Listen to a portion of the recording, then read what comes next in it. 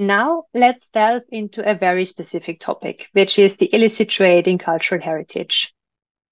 We remember different threats to cultural heritage that can become a risk, from general security management, fire, flood, theft, etc., to violence, terrorism, armed conflict. And what we can state is that the more insecure, the more unstable the general situation is, the more likely it is the cultural heritage gets damaged or destroyed. And the more likely it is the cultural heritage is stolen, is looted, and then lands in some illicit trafficking scheme and is shipped around the world. We'll have a closer look at that. And we also remember the red lists prepared by ICOM concerning certain objects, types of cultural heritage from individual countries that are at risk from being illicitly trafficked, for example, and also which criteria make cultural heritage important. And there we had this yellow box referring to monetary value, theft, illicit trafficking, and looting. And when we talk about illicit trade in cultural heritage, there's kind of a trias, three pieces of goods, so to say, that you find online when you check for organized criminality, for illicit trade. And it's usually drugs, weapons, and cultural heritage. And we definitely should refrain from calling cultural heritage a good or talking about cultural heritage goods, because they are not meant for trade. They are not meant to be bought. They are not meant to be trafficked. But it's those three things, drugs, weapons, cultural heritage, that are the big threes connected to organized criminality. And there are no absolute numbers. If you check online, you find a huge range of absolute numbers when it comes to those three. It also always differs which one is listed first. Is it weapons? Is it drugs? Is it cultural heritage? But it doesn't matter for us. Important is that illicit trade in cultural heritage is a very big topic in the 21st century. And we're talking here about illicit trade of paintings, sculptures, graphics, artistic craft, numismatic items, library materials, archaeological items, many of them illicitly excavated, which pose a huge problem, religious items, paleontological items. And we have great police forces out there fighting the illicit trafficking in cultural property, cultural heritage.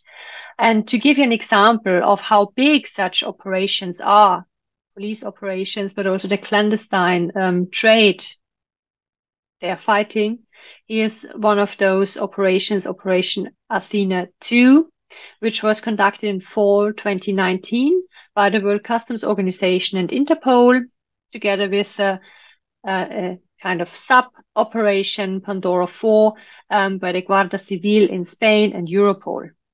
And in this operation alone, 19,000 archaeological artifacts and objects of art were seized. In 103 countries, 101 suspects were arrested, and there were 300 inquiries. This is a huge operation, and it is only one of many operations. To give you an idea of how important this topic of fighting illicit trade and illicit excavation in cultural heritage and archaeological items is. Talking about illicit excavations, what's the main problem with illicit excavations? You don't know what was excavated, so you don't have a picture of what came out of the earth. You don't know what you're looking for when fighting illicit trafficking of cultural heritage. Here on this picture, you see a part of an archaeological site, of a site of Upper Meia in Syria, taken in 2016. And what you see here on the screen on your left-hand side is a Greco-Roman temple with a columned street leading to it. This is how it looked before civil war started in Syria, and this is how it looked during civil war. And what you see on the right-hand side now, what looks like pock marks on a kind of moonish surface, that's holes dug for illicit excavation. And these are not small holes, they are really big holes dug with heavy machinery. You see them from satellite imagery. And we don't know what came out of those looting holes. a lot of historical archaeological content, a lot of history for sure was destroyed with these illicit excavations, but we don't know what came out of the holes of the illicit dug holes. Nothing, stone statues, gold coins. We don't know what to look for. And that's a huge problem we have with illicit excavations, in addition to the illicit trade in cultural heritage. Interpol published a survey done within Interpol member countries, which assessed crimes against cultural property in 2021. For that survey, they had 74 participating countries in the questionnaire, as you see on the screen now, the main part coming from Europe, but also from the Americas, Africa, and Asia, and the South Pacific. And what they list for 2021 is a total number of 22,927 stolen objects. And we have here the different regions, Asia and South Pacific. There was the 40% that were stolen were library items. When we come to Europe, it was 53% numismatics that were stolen from all the items. And as before mentioned, they investigated and list paintings, sculptures, graphics, artistic craft, numismatic items, library materials, archaeological items, religious items, paleological items, and everything else that doesn't fall into those categories. And we have the same for Africa, with a lot of numismatic theft in 2021, and the Americas. And they also investigate the locations of crimes, where the crimes took place. We have religious buildings, private homes, paleontological sites, cemeteries, art galleries, antique shops, museums, archaeological sites, keeping in mind the clandestine illicit excavations, and others. And you see there's also a very mixed, a potpourri of where those things are stolen. For example, in Europe, 14% out of private homes. Talking about Africa, cemeteries go to a number of 25%. In the Americas, it's museums, paleological sites, cemeteries as well, art galleries. It's really, really mixed. So basically, cultural heritage is stolen from everywhere. And we can state that nothing is really safe and that it's best to prepare once again for everything that can happen. We've talked about illicit excavations, why this is also so important. And here you have the report on illicit excavated sites from 2019 in blue, grayish, from 2020 in yellow, and from 2021 in red. And you see that there is a rise and fall within those numbers. That especially in Asia and the South Pacific, this was a huge problem in 2020 and 2021.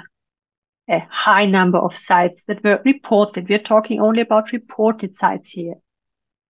And the same goes for attacks on cultural heritage that were reported in 2019, in 2020, in 2021. And we have to make sure to note that data from 2021 does not include data from conflict zones.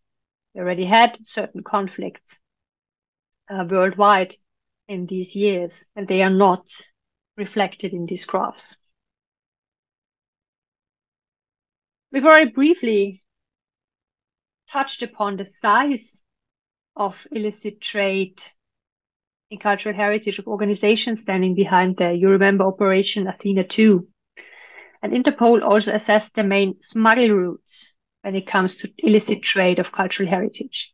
And you see that on the one hand side, we have trade within the continents, but the most obvious and clashing thing on this graph now is the worldwide trade, the cultural heritage that was looted or stolen in certain countries and continents is trafficked all over the world.